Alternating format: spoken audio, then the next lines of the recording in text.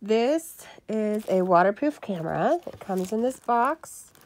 So it says dual screen waterproof camera because you can see it on the front and the back at the same time. It has all these features, doing still photos, video.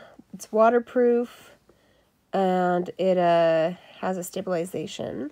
It's 48 megapixels, which is pretty awesome, and it has a 16 digital zoom.